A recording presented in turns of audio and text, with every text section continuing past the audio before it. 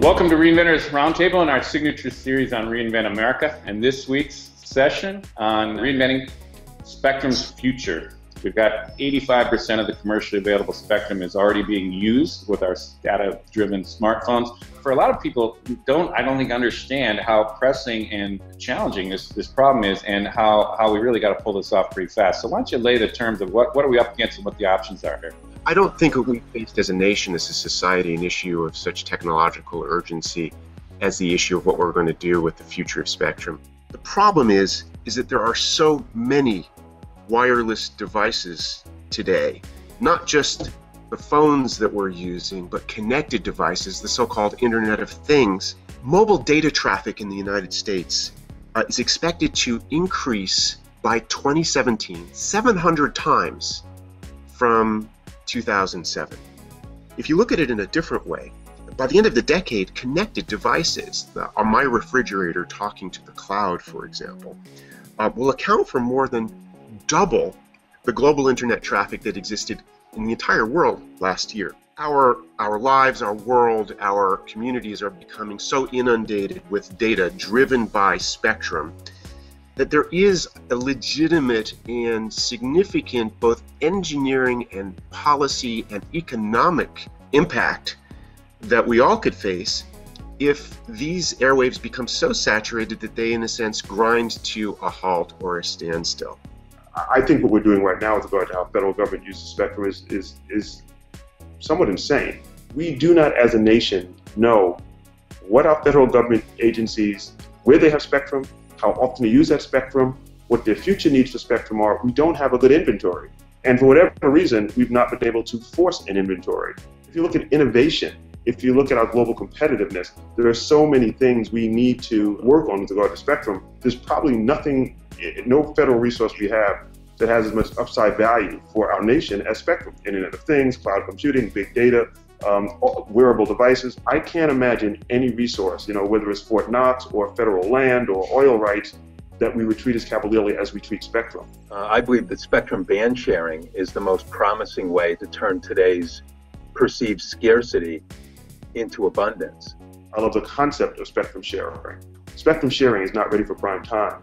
Try and share a complex commercial technology with a government system that works in a totally different way, you end up with complexity exponentially multiplied. Wi-Fi is already doing this to a great degree. We know that Wi-Fi is already carrying at least a third of the mobile device traffic in the US and Europe. Wireline carriers have built out more than 10 million Wi-Fi hotspots. They're turning all their customers into Wi-Fi hotspots that are available to all their other customers, as well as anyone who wants to, buy a day pass or a week pass like you would on an airplane. I do have some concerns about Wi-Fi and what we're talking about and its implications of the digital divide. Wi-Fi has huge potential, but we have to make sure that we're not just looking at a potential of upper income folks who are subscribing to services and live in affluent neighborhoods. I think that spectrum sharing has long-term potential, but I don't want to make short-term decisions based on long-term potential. And I worry that some of the folks who are making decisions don't have the diversity of thought and input into these decisions that they need to make sure they're not disproportionately negatively impacting communities that are just coming into this system and that really, really are embracing it. Let's not inadvertently short-circuit that progress. What needs to get solved next, and where would you kind of put your focus in the next 18 months to 2 years? We really desperately need a spectrum inventory, particularly of the federal spectrum, because legislators and even regulators are flying blind. I'd suggest on the sharing track that we particularly move ahead with expanding the unlicensed sharing of the 5 gigahertz band, which is going to allow for the so-called gigabit Wi-Fi, much wider channels.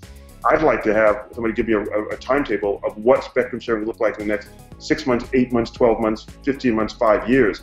If we had a really good sense of what people think is the art of the possible with spectrum sharing, we could allow investors and innovators to make better decisions. Until we get clarity around what the rules are and how they're set up, then I think that the street is going to it's still that question of what is the longer term return on investment thesis here. from an engineering perspective, what engineers want is not that different from what people want in business. My net recommendation for policy is clarity and simplicity. The longer term, beyond the next 18 months, well, what's going to be important?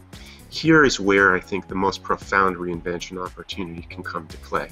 Can we proceed to rely on an asset that is fixed and finite, but which is indispensable for the future of our social fabric and our economy, but is still largely managed by agencies that exist in a few zip codes in one town in our country? Is it time for a longer term think about what is the proper role of government in the overall management, allocation, and determination of how and where spectrum will be best used for the best purposes for the future of our economy?